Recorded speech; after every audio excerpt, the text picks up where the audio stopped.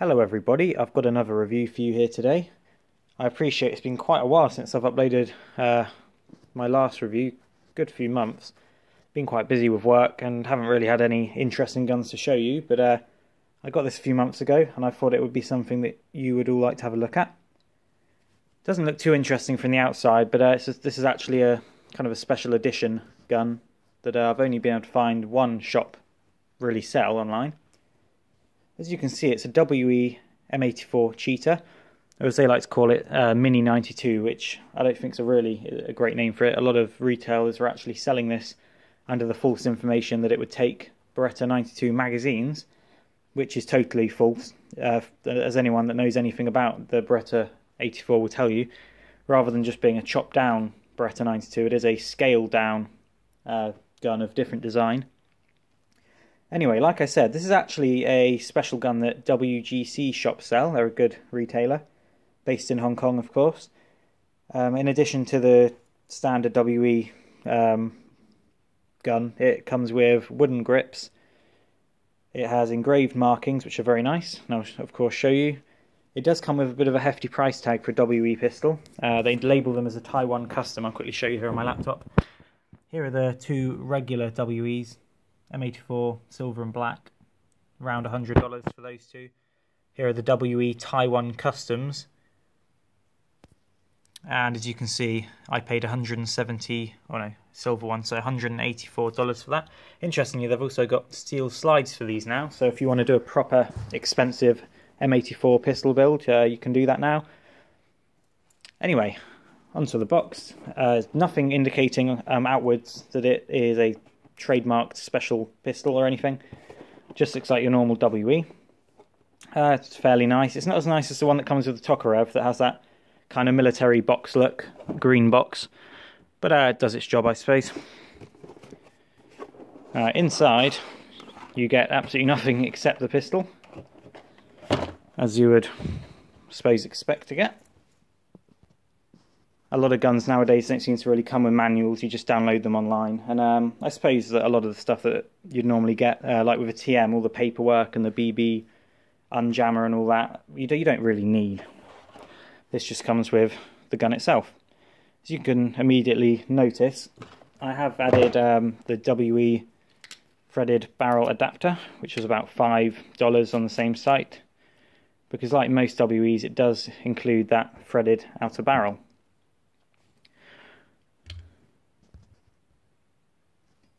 I appreciate the lighting. It's going to be pretty bad. One of the main reasons I haven't been making very many videos is I can very, very rarely get a decent picture, and I don't want to put out some bad low quality reviews out there in terms of graphics. I know that mine aren't edited or anything. I just upload these raw, but I still want them to look decent. Try and get the look of the pistol across. So as you can see, it's a very attractive little gun. We've got full trademarks. You don't get very many WEs that have full engraved trademarks like this. I assume they're actually laser cut, but a lot of laser cut trademarks you end up with a white kind of feathery look to them. But these look very much engraved. They're very bold, very clear and crisp. I think they're excellent looking, and they match well with the markings that are already on the gun. For example, on the frame here, those are original markings that come on the WE, and those above on the slide are different. Great looking pistol. I'll give you a few closer looks. As you might be able to tell, there's actually a distinct colour difference between the slide and the frame, which I quite like, because it indicates that it is a different material. I'm pretty sure that in the case of this replica, it will of course be the same cheapish, cast metal. But there is actually a difference in the texture and the colour, which again indicates that the slide is steel and the frame will be, I guess, an alloy or something. I'm not sure exactly what the real one would be made out of. As you can see, this is the Inox version. They just call it silver on the website, but the Beretta term is Inox for stainless steel. Let's have a look at those trademarks. Like I said, very deep and crisp, really good looking, and all correct except one very annoying one, which is a WE original trademark, which I don't know how they got wrong. If you have a look on the barrel here, caliber 9mm shot, which is of course 380 auto, but they wrote 360 auto. I don't know how they got that wrong, but there you go. 360 auto. They invented their own cartridge. This does come with real wood grips, which look to be identical copies of ones that used to come with the Warshan metal model gun. I don't know if anyone out there is familiar with the model guns, but the Beretta 84 plug fire cap guns, model guns, used to come with these. You can still buy them separately, so I'm assuming that whoever it actually is who put this gun together and added the trademarks simply bought a whole load of model gun grips and maybe modified them slightly to fit. And they do fit quite well. They're a little bit chunky, as you can see by the profile. They could have been contoured a little bit more, but overall they're a very good fit for the gun. A lot of these aftermarket wood grips leave big gaps, which is quite unattractive, but this fits them well, and they add a really nice looking Beretta trademark right there. So overall, this is a definite upgrade from the black plastic grips with the WE logos on. I find those very unattractive, but overall, really good looking little compact gun here. So being a WE, it is of course of all metal construction. It's nothing fancy. I'm sure someone's going to comment and say, is it steel? I seem to get that on almost every video. No, it's not steel. It's nothing fancy. It's not machined, not CNC'd. It's the usual WE cast metal. But the great thing that WE has been putting on their newer guns, as you can hopefully see, is there's actually a grain to it, as if it's been milled. You can actually see those machining marks that they've somehow put on there, and that extends to the outer barrel, which looks like it's been turned, forged, and then turned on a lathe. It looks excellent, really. There's a kind of detail that even on a really expensive WA Western Arms plastic gun or something, you know, something very high-end, you wouldn't see. But on this, which is by most people's thoughts would be kind of a low-end gun, a WE, the detailing and the finish is excellent. It's what I assume the finish is. A couple of little bits have gone a bit coppery inside where it's been rubbing, so I assume that it's got a copper coat on the metal and then a nickel coat or something very similar on top. So it's not just painted and it's not just polished, it is actually plated, and it gives a nice durable, silky feeling finish. I'm very impressed actually. And like I said earlier, it is quite expensive for a WE, but really I think the quality and the finish and the look that you get for that, you know, $180, so what's that, 110, 120 pounds or something, I think it's well worth it. Very happy with this gun. Right, so first impressions when I picked it up, other than the excellent finish and detailing, is it's pretty well put together. As you can hear, there's virtually no rattle in it. Add the magazine and you get a little bit, of course, but for a full metal gun, very tight build quality. And that extends to when you rack the slide. Everything is very tight. It's actually got a really tough recoil spring in, to the point where if you go to rack it quickly, you can actually kind of slip off.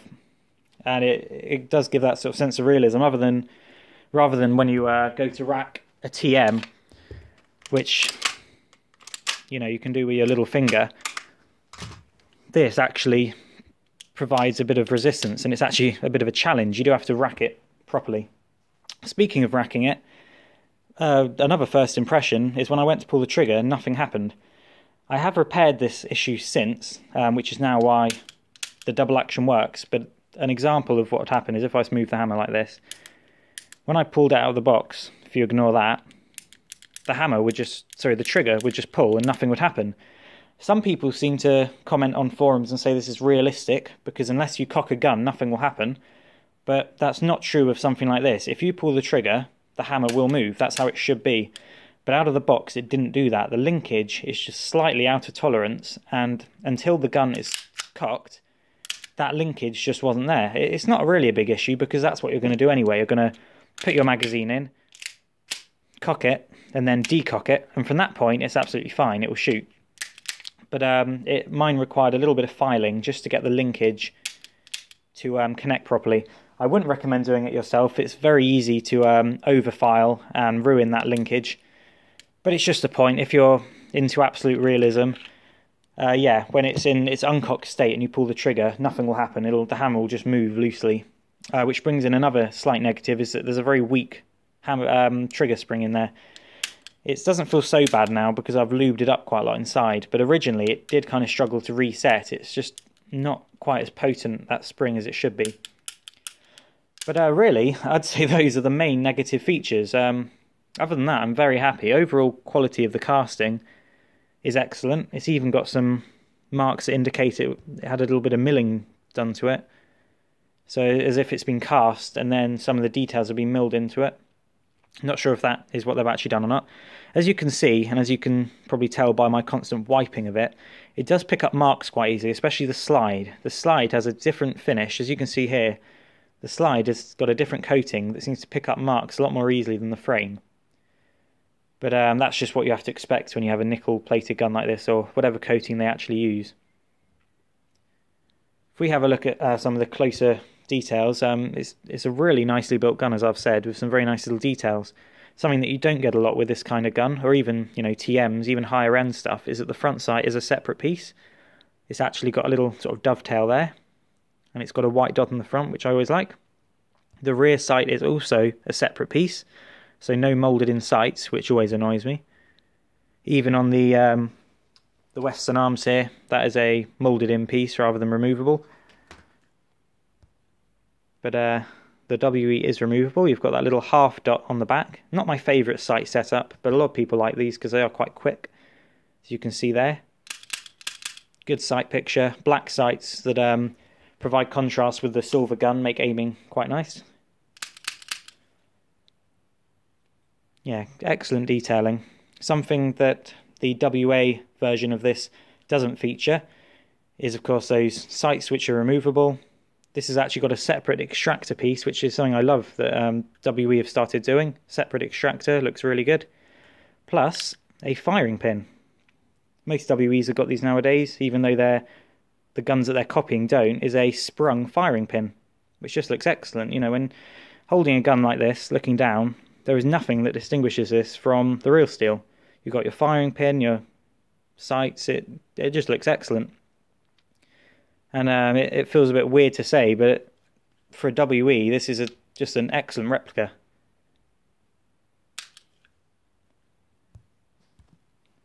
Right, speaking of the WA, which I think I mentioned this is loosely based on, you might have remembered one of my old videos, which is of the WA. I did really like it as a little gun.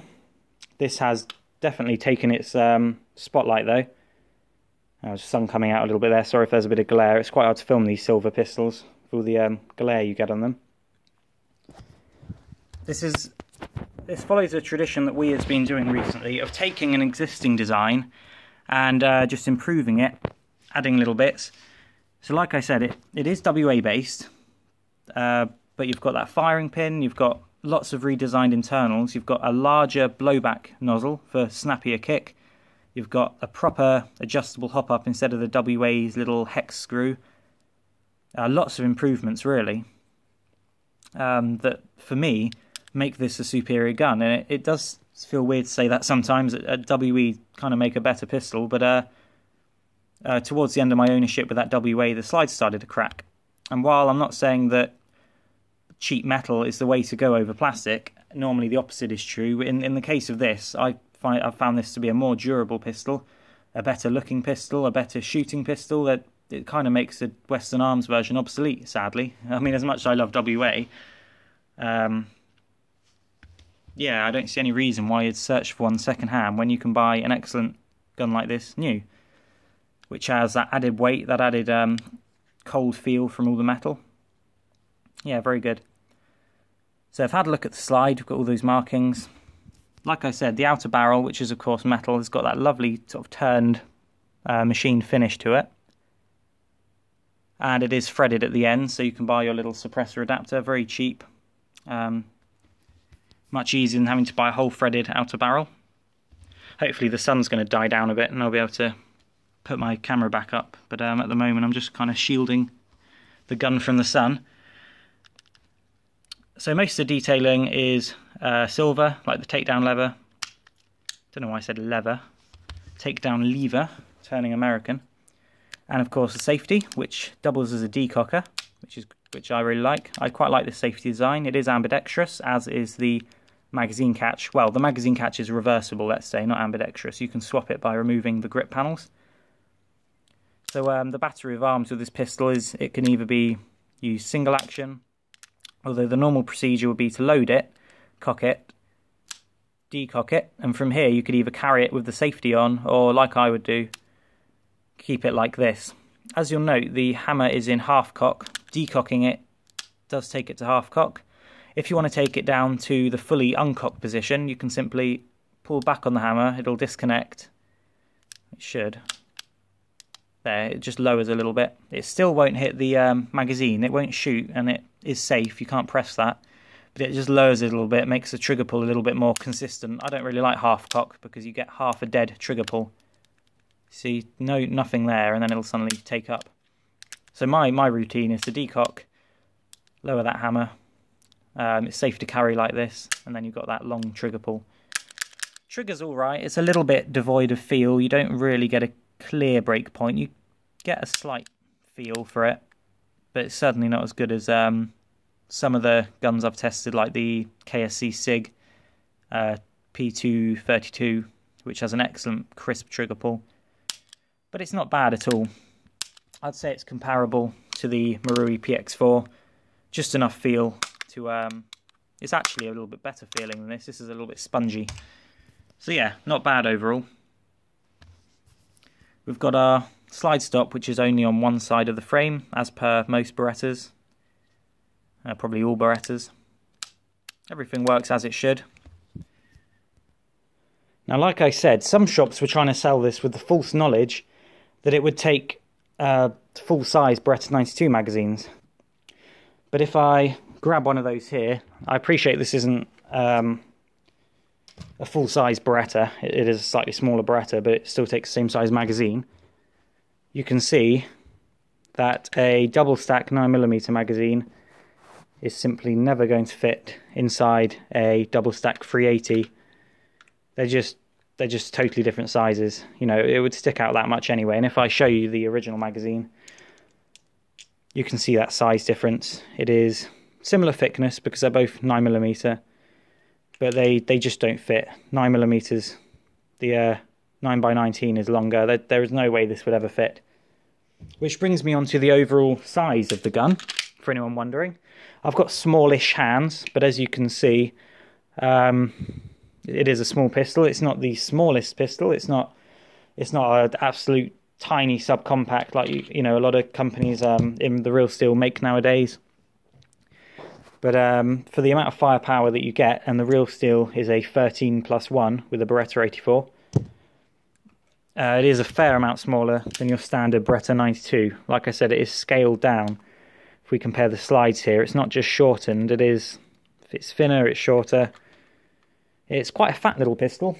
Like I said, it's got a double stack 9mm 380 magazine, so it is substantially thick.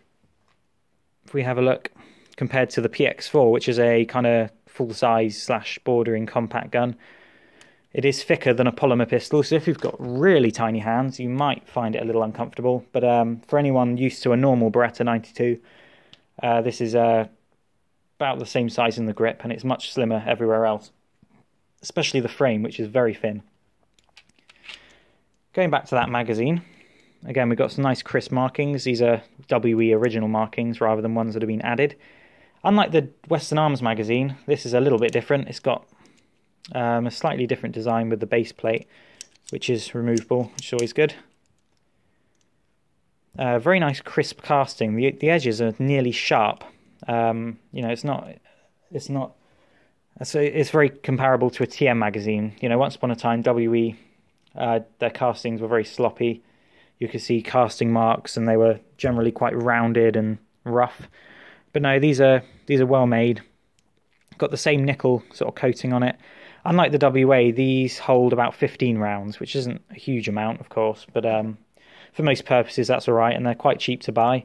I think the Western Arms held about 21 or 22, so it's interesting that they've reduced the capacity, but they feel like a substantial product, and again, not too expensive.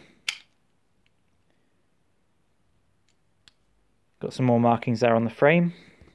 The takedown button here is quite a bright sort of chrome rather than the same satin as the rest. But show you disassembly quickly here. So you push the button on this side, very much like a Beretta 92. Push it down and slide comes off. No need to pull the trigger or touch the hammer. Western Arms design has clearly influenced this. It is a kind of half clone. A lot of it's similar, but there are some differences. Mainly in that firing mechanism, because the valve system is different. It does use a different mechanism. It's kind of a half clone, which W have done with a few guns like the Tokarev and the upcoming P38, which looks like it's going to be a half Maruzen kind of clone. All very well cast.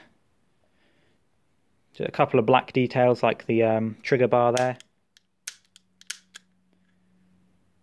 Yeah, overall very well made. Quite light. I believe the gun weighs about 600 grams overall, so a little bit heavier than the Western Arms.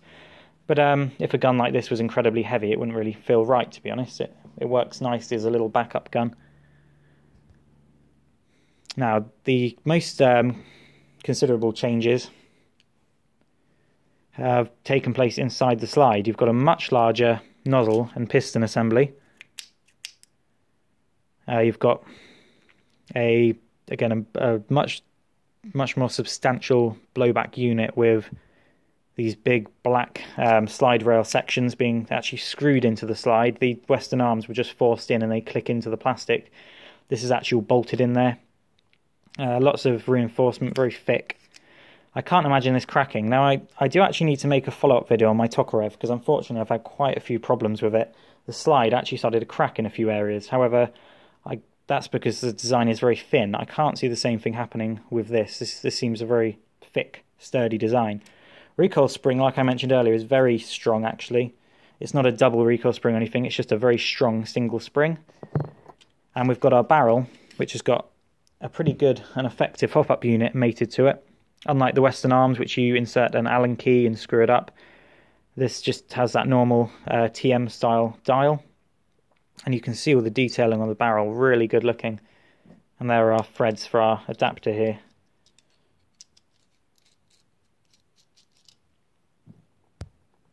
Overall, very good design. Haven't had any issues with this so far. Seems very well made for a WE. Of course, all these good features I'm saying are, of course, going to be replicated in the cheaper standard WE version. So don't feel like you have to buy this expensive trademark gun. I'm sure the standard WE is just as robust, of course. But if you want the trademarks, then this is the way to go. Moving on to performance, that very snappy, crisp, not looking back. Yeah, looking back doesn't always work quite as well as you'd expect. Just sometimes when you're dry sort of racking it, it doesn't catch, but not too much of an issue. Yeah, about performance. Very snappy recoil spring to the point where I was actually a bit scared to sort of shoot this. I shot it a couple of times and it really is very snappy. I was quite scared it was going to snap somewhere.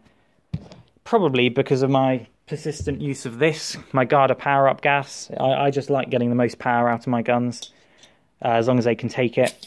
So yes, I've been using this. Very powerful stuff. Possibly a little bit too powerful for this gun. If you have a good access to propane or regular green gas, I would say go for that. The extra power this gives probably isn't worth it in such a tiny pistol, but it's just what I have on hand. I've got quite a lot of bottles of that. So let's give a little demonstration here. First of all, single action. Note that you don't need to rack it to actually set the internals. You can just cock the hammer and shoot. Now, I'm not sure if you can see my arm move there. But again, this gun is incredibly snappy. I probably say that on just about every pistol I review. But this has got to beat most of the ones I've been shooting. Compared to that, you go back and shoot something like this PX4, you know, a standard TM with Abbey Ultra gas. It's all right, but this feels really violent to shoot.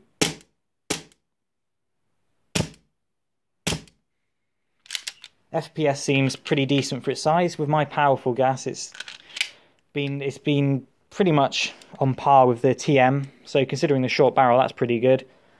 You'd expect to get around 270 to 300 FPS with green gas. Yeah, very snappy. Performance-wise, I couldn't be happier, really. It might not have the long-range kind of precision that you'd get with a TM pistol, but at average pistol ranges, it is perfectly adequate. You've got a much better hop unit in here than with the Western Arms, and compared to other WEs like the Tokarev, I think this actually shoots better. Very happy with this, although of course you'll want to buy some more magazines as they only hold about 15 rounds. Do a few more shots here, double action. Quite a stiff slide catch there, just because that recoil spring is so tough. I bought this just after I'd been shooting in the States, and it did surprise me how real this actually felt. Very stiff, crisp feeling, compared to a TM, which actually in comparison can feel a little bit sort of weak and sloppy. Which again is a weird thing to say. I do feel bad, a little bit guilty saying all these good things about a WE, but I genuinely do like this gun very much. And for the price, yeah, it's a little bit expensive. It's about the same as a TM pistol, but I absolutely do recommend it. Excellent. Only issues I've kind of come across, and it might be down to my gas I've been using, is after about 15 rounds, so after you've expended that capacity, it tends to start weak shots start coming through, and it starts to not cycle properly. I'll see if I can get it to that stage now. Fire a few more shots. Been quite good today, actually. Got quite a few shots off. No, looks alright, actually. But occasionally what's been happening is it's been starting to do these light cycles and this sort of full auto buzzing as it starts to run out of gas. It's not a particularly efficient gun.